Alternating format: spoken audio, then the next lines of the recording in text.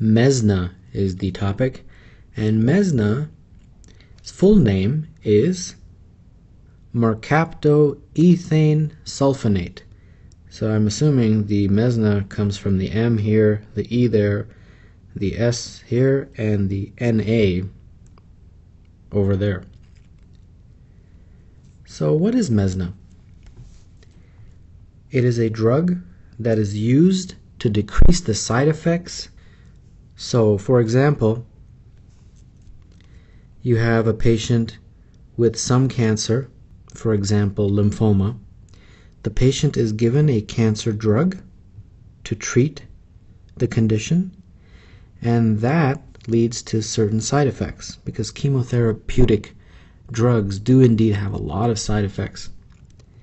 What you can do is give Mesna along with the cancer drug, and that will help decrease these side effects. Therefore, Mesna is known as a chemoprotectant. Now, there's two cancer drugs in particular that Mesna is used with, and they are cyclophosphamide and ifosfamide. And these two cancer drugs are officially known as nitrogen mustards. This is the class they belong to. Why do certain side effects occur? So I will take you through this, starting with the drug cyclophosphamide. Let's say you have a cancer patient and he or she is given cyclophosphamide to help treat the cancer.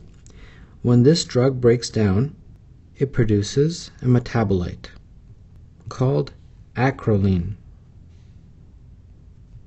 And this metabolite is toxic to the bladder. This metabolite can also arise from using the other nitrogen mustard, which is ifosfamide.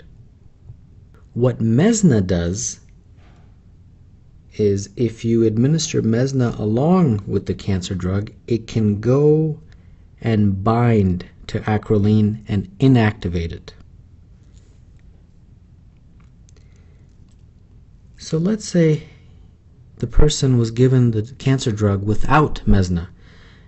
This acrolein would cause toxicity to the bladder, in particular to the bladder epithelium, and this causes a condition known as hemorrhagic cystitis.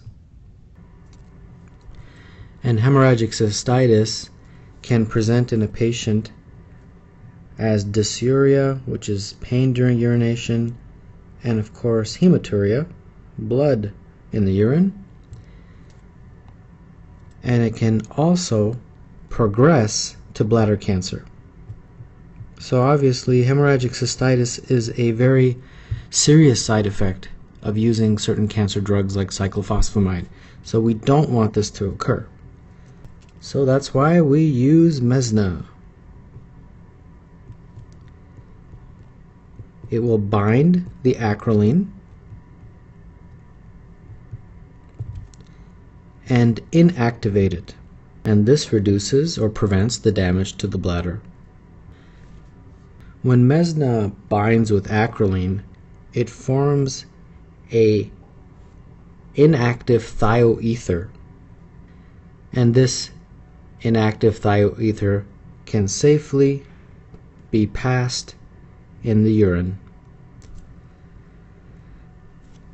So here is Mesna, and it is given IV. It can sometimes be given PO. It's given along with the cyclophosphamide cancer drug, and it's given in a 1-to-1 ratio. So for example, if you give 1 milligram of cyclophosphamide, you would give 1 milligram of Mesna.